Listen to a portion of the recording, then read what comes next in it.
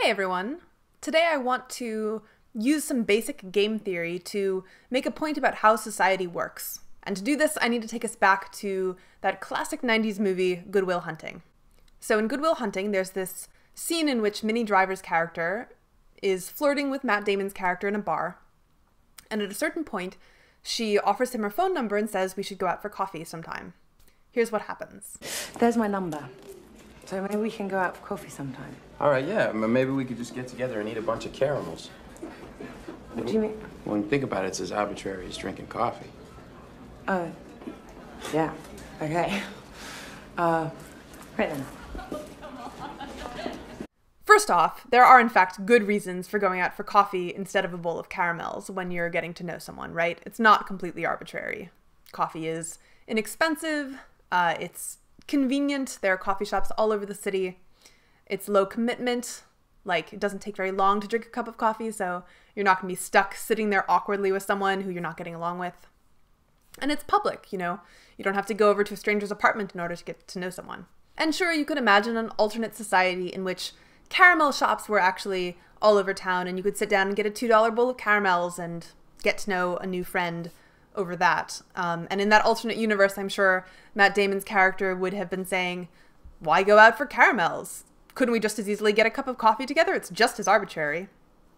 So what I think he was really missing there was that coffee was a good suggestion, not just because of some inherent property of coffee or of coffee shops, but it was a good suggestion because it's the default suggestion. There's this concept in game theory called a Schelling point, and it's basically the default option that people choose because they expect each other to choose it. So the classic example is in a city, let's say you're trying to meet up with a friend in some city and you, for whatever reason, haven't coordinated ahead of time about where to meet them. So you just have to try to guess, where can I go that my friend will be most likely to show up? And you know that your friend is trying to guess the same thing about you. And in practice, there are, in fact, these Schelling points where two strangers can coordinate without prior communication because I expect that you expect that I expect that you expect, etc., to go to the fountain, for example. Anyway, my argument here is that coffee, in this situation, is a social Schelling point. So coffee is a good option to suggest because someone in Minnie Driver's situation can reasonably expect the person she's talking to expect her to invite them for coffee and not for caramels, say. And what that Schelling point option does is it allows her to communicate a bunch of useful information. She can communicate her intentions, that she's hoping to get to know someone in a public, low commitment, low stress kind of way. And she can also communicate something valuable about herself, which is that she understands and has basic respect for social conventions. This is a useful thing to be able to say or show about yourself. Obviously, I wouldn't be on this rant if this mistake were limited to a particular scene in a 90s movie. In fact, I've heard many people say things kind of equivalent to what Matt Damon's character said in Good Will Hunting. Why do we have to talk about the weather when we're making small talk? It's so arbitrary. Why couldn't we talk about something else?